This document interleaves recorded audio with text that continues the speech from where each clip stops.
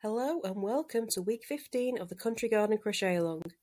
And this week we're going to be making the leaf puff stitch, and we're going to be using the Filet grid we made last week to create these beautiful stitches. So how do we make it?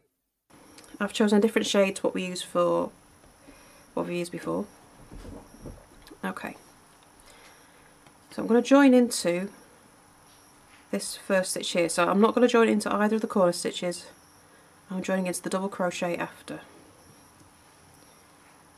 I could have changed over when I slip stitch, but I found actually this makes it a little bit easier just for this round. And I'm going to start with a double crochet turning chain. Okay, so you can start with a standing double crochet if you prefer, but I'm going to do the turning chain. Okay, so I'm now going to double crochet in the next 3 stitches. So your turning chain counts as the first stitch.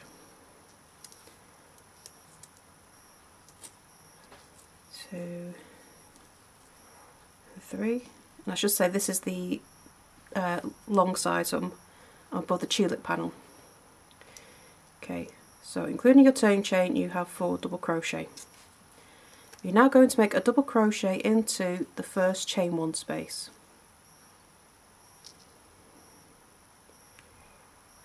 Just press my yarn. So you've got your double crochet in the chain space. You're now going to chain 3. You need to make sure these chains are loose. Move up to that bigger hook size if you chain tight. Okay. So now we're going to be working in each of these chain spaces, but not across. We're going to work in the first chain space in round 3. Then we'll work in the chain space, the first one in round 2, and then the one in round 1.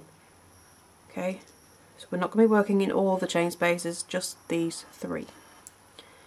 Okay, so after you go chain 3, you're going to yarn over into the same chain space that you double crocheted into. You're going to pull up a loop, and you're pulling it up to the same height as your double crochet. Yarn over, back into the same space, pull up a loop. Yarn over for a 3rd time, back into the same chain space, and pull up a loop. So you should have 7 loops on your hook. But we're not pulling through them all yet, we're moving on to the next chain space. So yarn over, go down to the chain space in round 2. Yarn over, pull up a loop, and you're pulling it up high. So this is going to be 2 double crochets high. Okay, so you've got a really long loop there. Yarn over into the same chain space, pull up a loop, and again for a 3rd time into the same chain space, pull up a loop. Then yarn over, we're going to move on to the chain space in round 1. Okay, so yarn over into that chain space, pull up a loop, and it's going to be high. It's 3 double crochets high now. Yarn over into the same chain space, yarn over, pull up a loop, yarn over, back into the same chain space, and pull up a loop. Moving on, we're now going to the last chain space in row 2 for this repeat. Round 2, there you go. So yarn over into the chain space, pull up a loop, 2 double crochets high. Yarn over, back into the same chain space, pull up a loop, yarn over, back into the same chain space, pull up a loop. And now we're going into the last chain space of the repeat for the last round we did, round 3. Yarn over, pull up a loop, 1 double crochet high. Yarn over, back into the same chain space, pull up a loop, and for the 3rd time, yarn over, pull up a loop. You've got a lot of loops on your hook. I'll just draw one. There we go. And we've got to pull through all of these. Take your time. Yarn over, pull through all those loops. Got it stuck there. Pull through, pull through. I'm getting there. and finally chain 1 to secure it. And there is your sycamore leaf. Okay, it can feel quite daunting doing these with all those loops on your hook, but if you take your time, that beautiful stitch is well worth the effort. Okay, right, so we just chained 1, and now we're going to make another 2 chains. 1 and 2.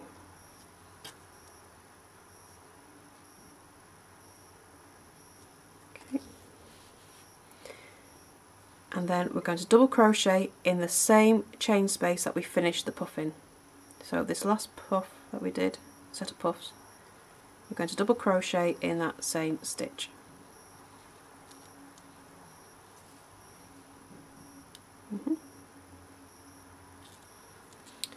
So now we're going to make a double crochet in the next stitch, which is this double crochet here,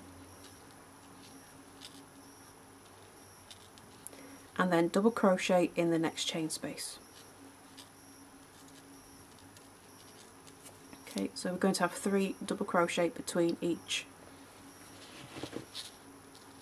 leaf puff. And then we start again. So we're going to make another leaf. So yarn over into the same chain space that you made that double crochet, insert your hook, pull up a loop. Insert your hook, pull up a loop. Okay, so after your first puff you should have 7 loops on your hook. Yarn over. We go to the next chain space along and down to round 2. Okay, so it's the first chain space in this repeat in round 2 that we're working into. Okay, yarn over, insert your hook, yarn over, pull up a loop. Okay, make sure it's 2 double crochets high. Okay, yarn over, back into the same chain space, yarn over, pull up a loop, and same again for a 3rd time. Then yarn over, go down to the chain space in round 1. Yarn over, pull up a loop, nice and high. Yarn over, pull up a loop, 3 double crochets high this one, and again for a 3rd time. Then move over to the chain space in round 2, the last one, and we repeat again. So your loops, oops, sorry, my dog is starting to play. Mishka, calm down.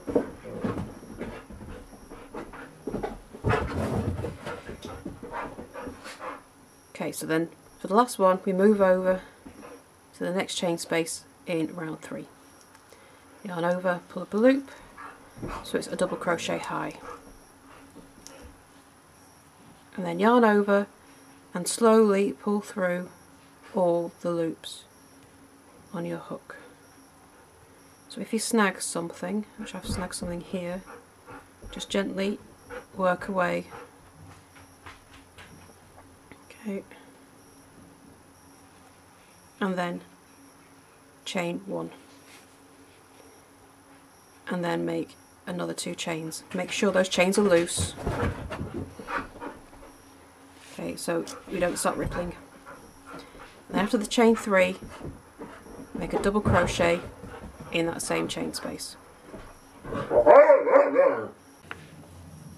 Okay, so after the double crochet in the same chain space as that last puff, you'll make another double crochet into the top of that double crochet post, and then a 3rd one into the next chain space, and that's when you begin your next leaf puff. Okay, so I'm going to carry on with that across the end of the row, and I shall show you what we do when we get to the corners. Puff stitch, and you should, on the long side you'll have 8 of those, and after making it I've done my chain 2. Well, you know, you do the chain 1 to finish to close your puff, then chain 2, and then I made a double crochet in the last chain space. So after this you're going to make a double crochet in each stitch until you get to the corner. Okay, let's get there. Where's my corner? Over there. So this stitch is a proper yarn eater. You're going to get through an awful lot of yarn for this.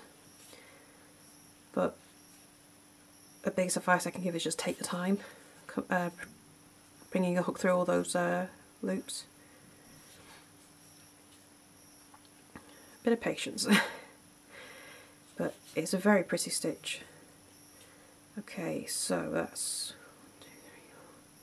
7 double crochet, and then number 8 brings me to the first double crochet of the corner, and then in that second corner stitch we make 2 double crochet. 1 and 2. And then that's the first side complete. Okay, so you should have 8 of those lovely leaf puffs. And then we turn and start the next side, which for me is the short side.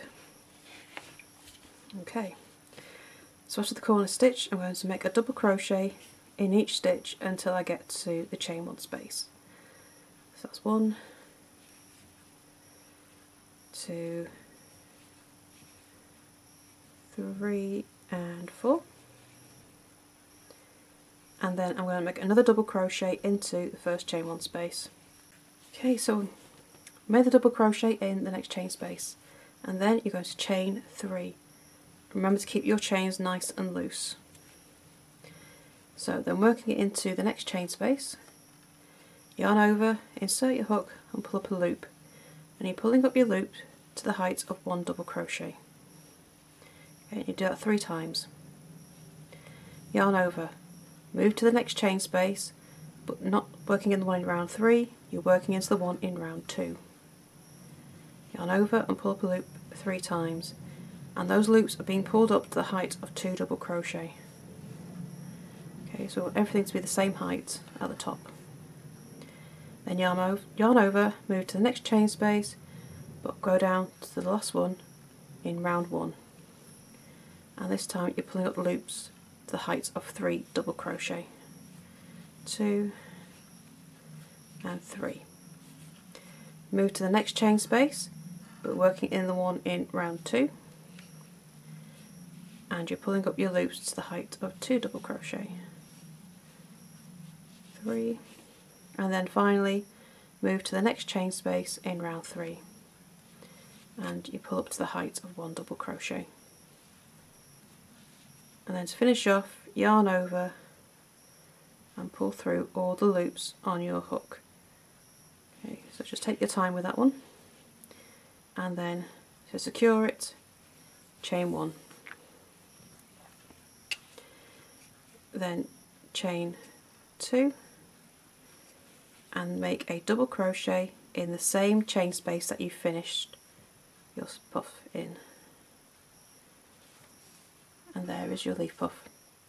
So we carry on exactly the same as we did down the other side, and once you reach your last leaf puff, you're going to go and double crochet in each stitch around the corner. Make sure you make 2 double crochet in that second corner stitch, and then when you get to the next set of chain 1s down the chain 1 spaces down the other side, you make more leaf puffs. So I'm going to go ahead with that and finish this round, and I shall see you when I get back to the beginning. Getting back round to the beginning now, and I've gotten to the corner stitches. So we did the same as we do for any corner stitch. Make 1 double crochet in the first one, and then I'm just going to pull that slip stitch tight because this is where we finished our last round, and I'm going to make 2 double crochet in that second corner stitch,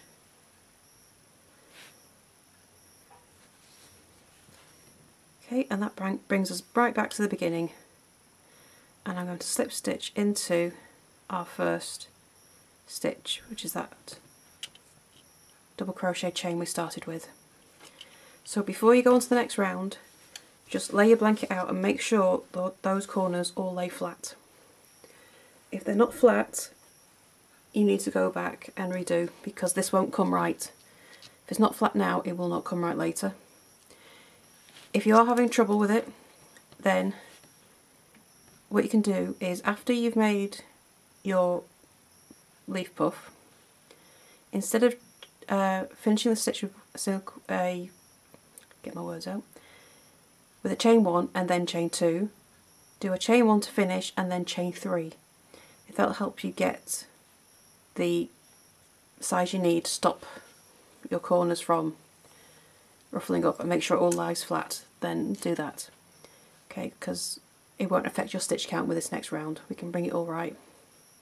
But you must have this row lying flat before you carry on. Okay, so the final round for this week, chain 1. In the same stitch that you started in, that you slip stitched into, make a single crochet. And that will be your first stitch of the round. Okay, and for this round all we're going to do is single crochet in every stitch. Okay. When you reach your chains, you're going to make 3 single crochet in the chain space. Okay, so you've got 3 single crochet in that first chain space. Then you make a single crochet into the centre of your flower puff where it all came together. You see that sort of little bit there.